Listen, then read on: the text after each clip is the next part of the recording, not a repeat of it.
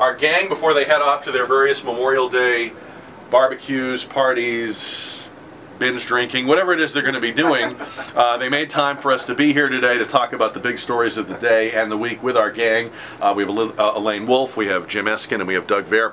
All right, so we had City Councilwoman Elisa Chan on the show yesterday to talk about the great Walmart compromise of 2012. I have to say, I don't know how I would feel if I lived in that neighborhood at Blanco and Wurzbach Parkway. Do you throw a party because the Walmart Supercenter will only be 165,000 square feet and instead of 180,000? It's going to be much prettier. And it will be painted in earth tones. I mean, that'll be the biggest. That'll be the biggest. Yeah, I mean, Al Gore was in earth tones too. That didn't work for him. But seriously, I don't know, Elaine. I mean, I guess the way to look at this is they were not going to stop a developer, so they just made sort of lemonade out of the lemons, right? That's exactly what was going on there. I mean, you know, and so former Mayor Phil Hardberger, who frankly came out probably with the best win of all, right? Because he got these wonderful plums for Hardberger Park that everybody in the city can enjoy. It's not just whether you live in the neighborhood or not. You know, he looked at it and he said back at the beginning when he first heard about it, he thought, well, we'll stop them by legal means, right? But he's a former attorney, he's a former Chief Justice of the Fourth Court of Appeals, and he sat down and he said, you know, it was a C2 business wanting to go in a C2 location. It's been C2 for like 40 years. The landowner's been paying taxes on it for 40 years. And he, you know, they checked. He said they did. There was a headline on their website one day. It said, "We spotted a golden-cheeked warbler," but then it was gone. So you know, it's like, what are you going to do? You don't have endangered species. The zoning is correct. It's not a winning battle. You can spend a lot of money on it. So they did. I think they made lemonade out of lemons. The real backstory was that they failed to downzone the property around that park when they did that park, and so they. This is no accident that, you know, you build the park and now you've got this development going in right next to it. I mean, it really is an amazing, almost humorous, except not for the people who live there, story. Yeah, the contract was in process, the sales contract. But who knows if the people that live there really want it or not? I think there's people that want it there. And this to me, from the very beginning, when this thing had no legs other than just a lot of screaming and yelling and political hay to be made. Well, and there's very prominent political people who feel that really the objection ultimately is not a very pretty one, right? It's like, well, the people who shop at Walmart, we don't really want, you know, coming into our lovely neighborhood. We've got the fancy H&M. Is that classist or what? I could guess that'd be classist, right? Yeah. Exactly. But I don't know. You know, the question is what happens now with Elisa Chan. You know, I've heard people say that they think she absolutely comes out of this wonderfully, right? I mean, she did forge a great deal out of something that could have been a disaster. Other people say, well, let's see. I think she could get a candidate both from the left and from the right. Somebody saying, hey, you should have taken this thing to the mat and absolutely not let Walmart go in. And other people who say, you never should have filed that CCR for the downzoning. Jim, would it have been different if it wasn't Walmart? You know, I would have come back. Politics gives us political solutions. It's balancing, competing. You know, it's not, say, a right and wrong. It's choosing between two rights. Shades of gray. No, I meant if we want economic growth and if we want quality of life as defined by aesthetics, it's walking that narrow path in the middle, and I think that's what we ask leaders to do. Yeah. Do you think most people, when they buy a house in a particular neighborhood, actually are aware of the potential for something like this? Because I know, I've lived here now for 18 years, and you look around, you see so much green space in San Antonio that you just figure it will always be that way. And it doesn't occur to you that almost every square inch of that land, somebody's got an idea for it, and that's going to happen sooner or later. Yeah, I don't think people really, I mean, they may have some knowledge of what's going around them in their immediate area, but no, I don't think so. You know, with home ownership being such a bad investment now, why would you want to own? What are you talking about, Doug? I can't imagine what you mean by that. Well, I mean, it's a gold mine. Yeah. But on that, people should get involved in their neighborhood associations because that's often where things like neighborhood plans are discussed, right? There are neighborhood plans. There is a newer plan for that area that had something not like a giant big box commercial space going in that spot. But yeah, it was we were mid-conversation all that, and it was just sort of too late by the time it was underway. So. All right, there's a lot more Gang of Four coming up. It's 10:52, the news and talk of San Antonio, 550 KTSA. Weekend AccuWeather says breezy, warm, humid today, 92. We will stay in and around 90 degrees for Saturday, Sunday, and Monday. No big rain chances. Right now, 74 at your station for severe weather coverage, 550 KTSA.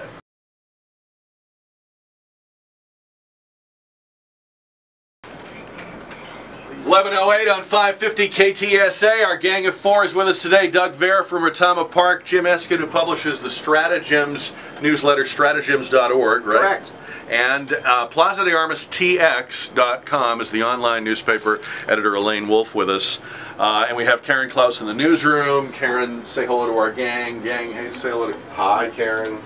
Hey, remember the other day when Marion Barry was in trouble? He had made some remarks about how Washington, D.C. didn't need those Asian stores because they're all dirty. Well, he's been meeting with the Asian community to, you know, mend fences and patch things up. It didn't go so well yesterday from the Washington Post.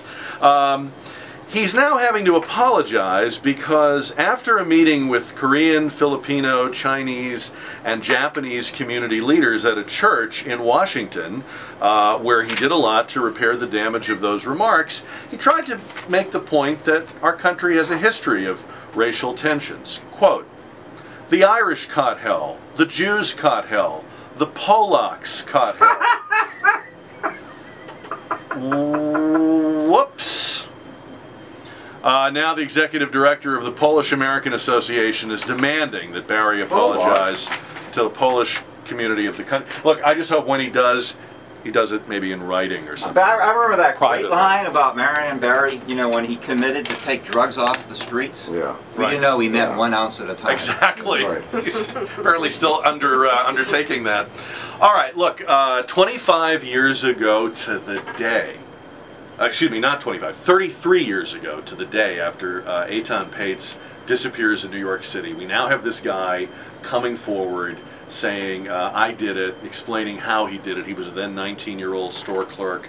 It seems like a completely random, out-of-nowhere act. This guy has no criminal record, has been living a quiet, middle-aged life, has a family of his own.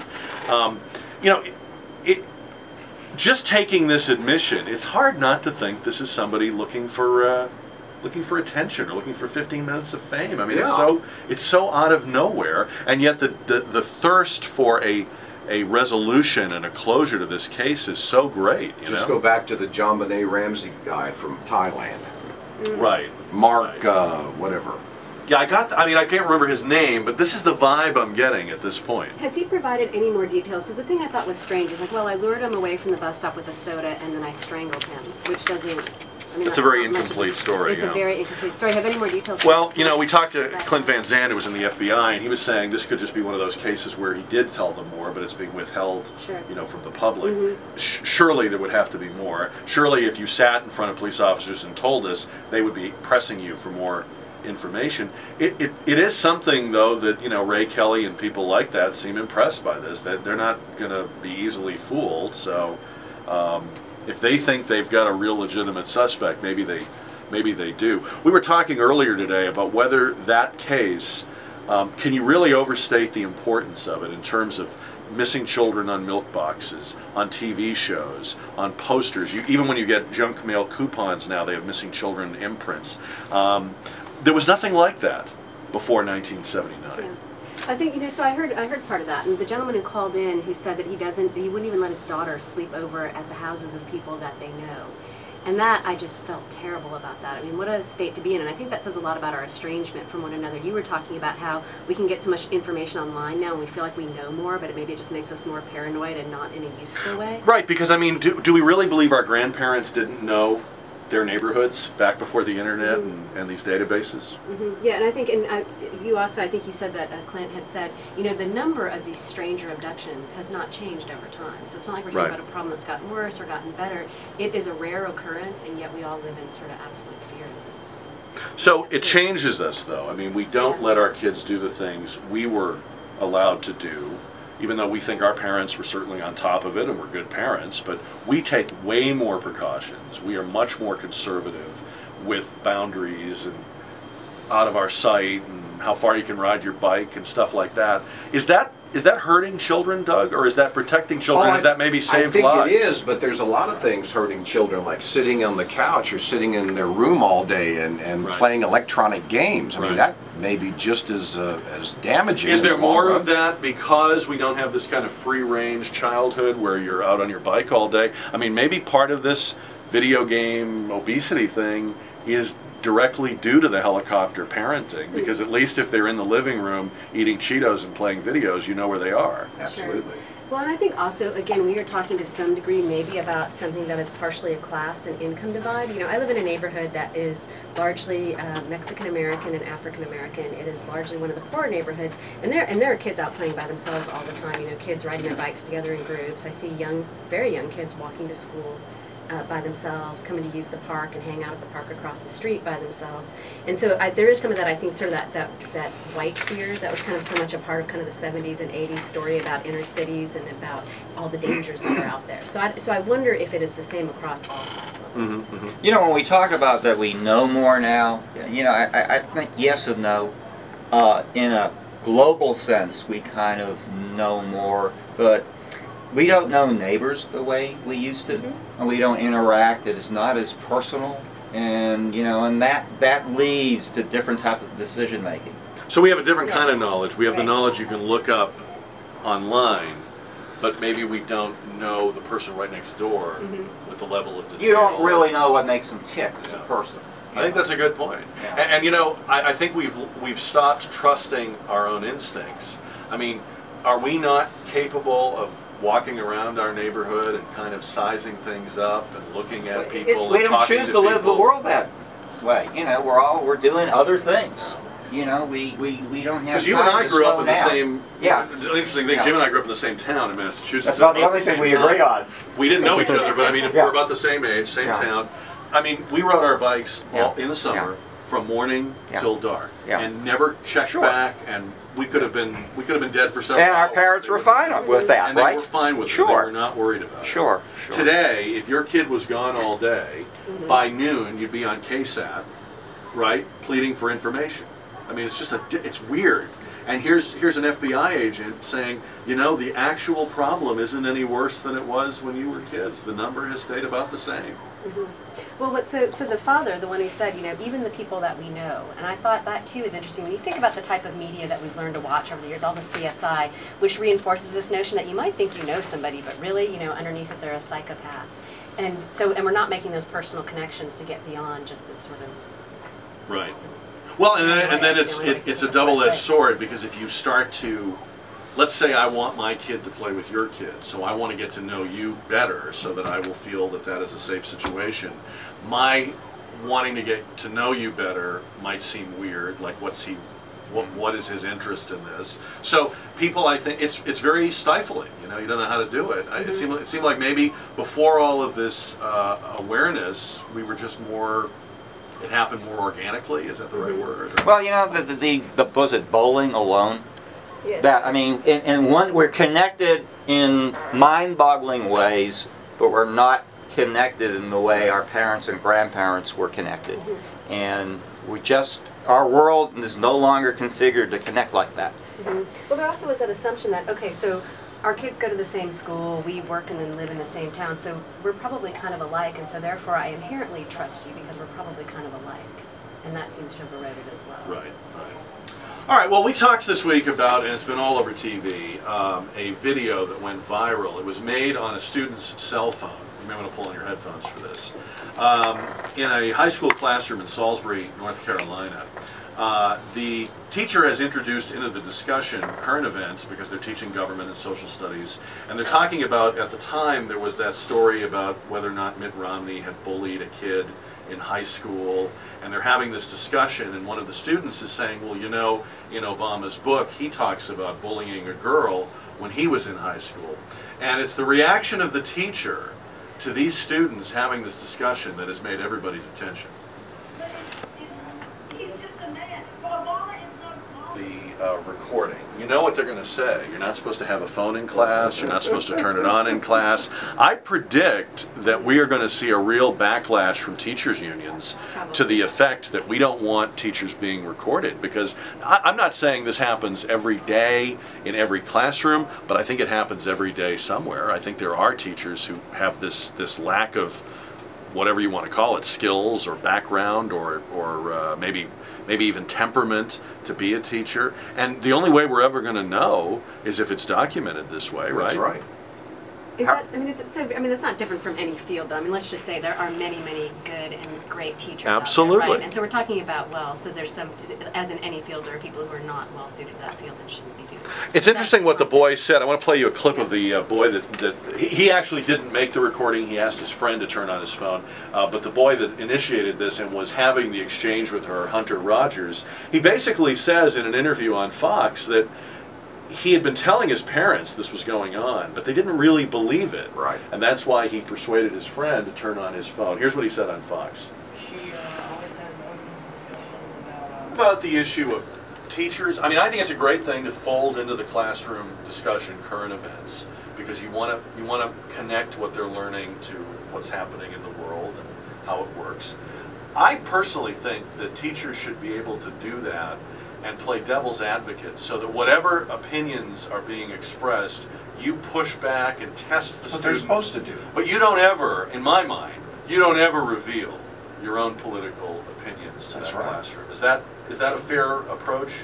I don't know that I would have an issue with the teacher talking about, well, here's what I think the facts are in a particular issue, right? And here's how I interpret those facts, and here's how I think about them, provided that they then encourage and help other students to do the same thing. But when you're a grown-up, and you've got a college degree, and you have a car and a house and authority, and you express your opinion and then invite these students who are depending on you for a good grade, I think there's a little bit of a chilling effect, as we say in journalism. I think, and what I remember from high school, and it's been a little while now, but I remember wanting to know what my teachers thought. I mean, I wanted to know. Sure. They're people and you understand that. I mean, it depends to a certain degree on the age of the student, right? But I think by the time you're talking about upper middle school and high school kids, these are kids who are learning to think critically. We want to encourage them to think critically. So I don't think there's an issue with Could it be a freer exchange, though, if you didn't put your opinion out there? Yes, absolutely. Would there be more, maybe shyer or more withdrawn students would be more likely to speak out? I think it entirely depends how it's done. I think if you actually do it and say, here are my arguments, here's how I put my argument together,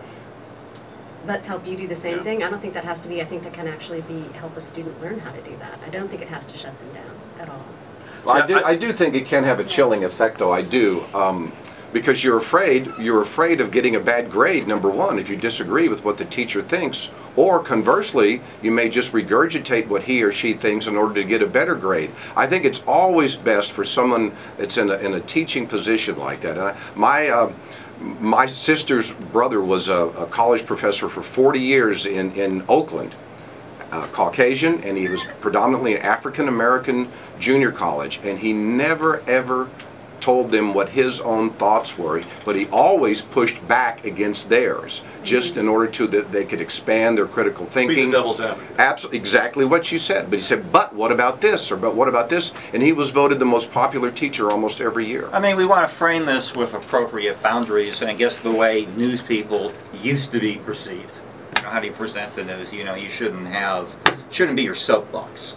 Well, and I know that's been blown up a lot. And if you don't, and the reason for that is that you, and I think Elaine will agree with me on this, if you are tough on everybody, then you're doing a better service than simply being tough on one side or being tough on the people you disagree with. If you're puncturing every balloon and exposing every bit of hypocrisy you find. And I would think as a teacher, you'd be doing your students more of a service if you pick apart their arguments, make sure they really know what they're talking about, do they have the facts, do they understand the Constitution, as opposed to saying, well, okay, you're on my side, or you and I are like-minded, so I won't test you as much as I'm going to test somebody else. But you don't have to do it that way, and I think that if they don't know, I mean, you know, students understand that teachers are people and have opinions, right? And naturally, I thought they lived at the school, Elaine. I know, right? They used to, I think, but naturally, some arguments will be weaker and others will be stronger, right? Just among students, because that's how. And we want our. And so, if you don't know, you can create the impression that a teacher is being tougher on a particular argument, and then you assume that it's because he or she must think a certain way. Maybe it's really just because that's a weaker argument. Maybe they in fact agree with it and want to make a stronger one. And we want our teachers to be part of the process and to have opinions and to vote one way or the other and to be ideological, you know, one way or another. That's good. I hear what you're saying, but I still frame it. Right? I wish they could just. Yes, absolutely. But don't you want a teacher that votes? Well, sure, but I'm talking about in the classroom. No, I get you. I would really like everyone who wants to express an opinion to feel as unfettered about that as possible. Well, I think there is some fettering who would argue if the with that? teacher has Years ago, I really didn't care so much about school vouchers and probably wasn't important to me, but now every time I hear something like this, or I see what's going on, it's just another nail in the coffin for the government-run school system. I mean, it just jumps out I'm at you. confused on how for sure this woman is an example of why it's a government. We gotta take a break here. That is a good. You're both making good points, and I think this debate will go on for a long time. Let me take this break. 11:25, 550 KTSA.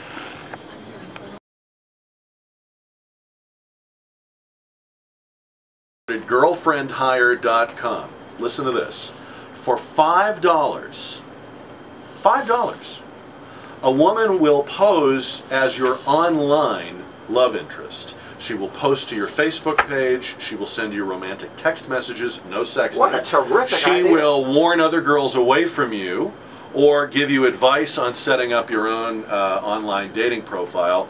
No in-person meetings, no actual dating, no sex, just your online girlfriend. $5. The photo is going to be the problem because $5 isn't enough for that to be exclusive, right? Like I can't make any money if I'm only one person's online girlfriend. So then you got to worry about the photos, gotta be viral, right? So, Well, Elaine, I've seen you change your hair color many times, so That's I think true. I could be at least 4 people. you could be you alone But could probably knock out 4 or 5 of these. I think it's a great, you know, Taylor's busy. He has no money. He probably doesn't have the time or the money for a serious in-person relationship. I thought to myself, $5. This is all he needs. This Half a pizza. takes the term Mom will stop paramour worrying to so a whole much. new level. This is, and then you have the whole beard thing, right? For gay professionals. Right. What yes. about like the $5 beard? I'm telling you. This is what, forget, look, I'm waiting for this IPO. Forget Facebook. I'm waiting for the Girlfriend Hire IPO. All right, Doug, Jim, and Elaine, thank you so much. Great job. Thank you, today. Jim. Thank you. You did a wonderful job. Gang of Four is available as a podcast in the iTunes store and at KTSA.com on the Jack Riccardi page.